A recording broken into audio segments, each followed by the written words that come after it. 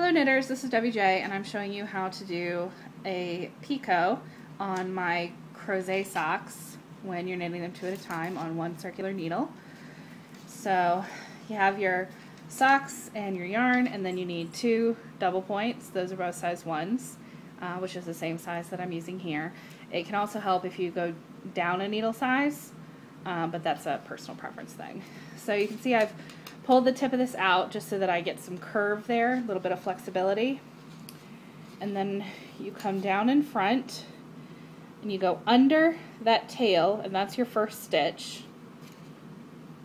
And then slip into each of those little cast-ons. And this is why I use backward loop cast-on, because it's so easy to pick up. I have about 30 other reasons too, but in this case it's because it's so easy to pick up.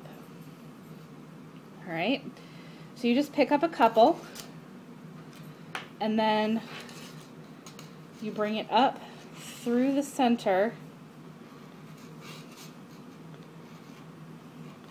so that it's behind the work. And see, I lost my little tail, so I wrap my little tail around again, because the tail is really the first one. Pull out some length there. And then you go in through the front, and knit them together and slide them off. In through the front, knit together, slide off, just like that. And you're going to keep doing that until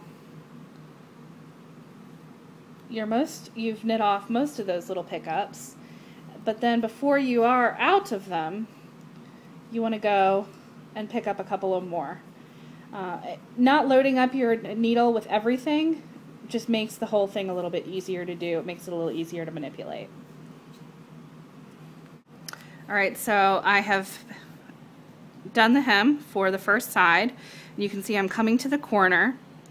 And before you knit those off and start picking up for the second sock, you want to come around to the back and go ahead and pick up a fair few to get you around the corner. If you don't do that, to me, it's a lot trickier to pick them up going around a corner. So come back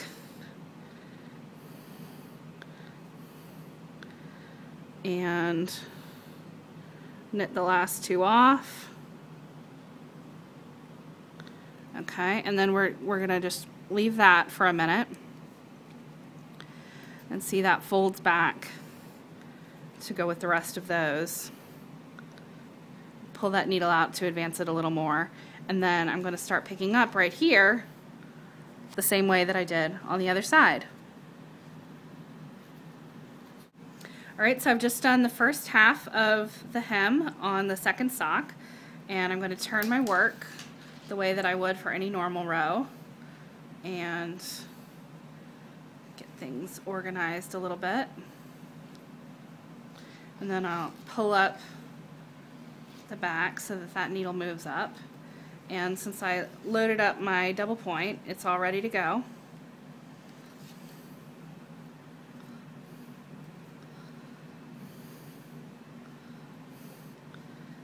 And I'm just going to keep going. And I'm going to do the same thing when I reach the start of the second half of the hem on the second sock.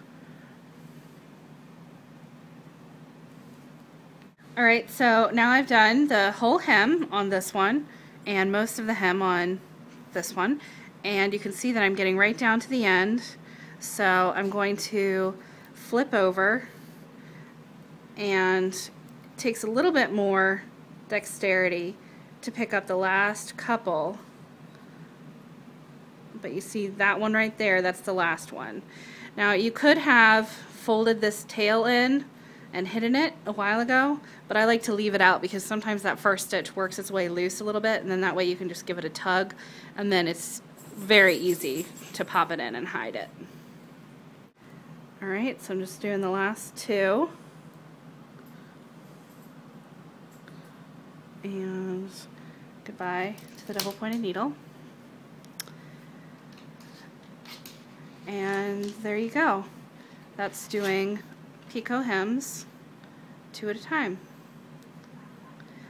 And I don't know if you can tell this, but it's already so much easier to manipulate the needles just because there's a little bit more weight of yarn on them. So they're ready to go. I'm ready to start my leg pattern.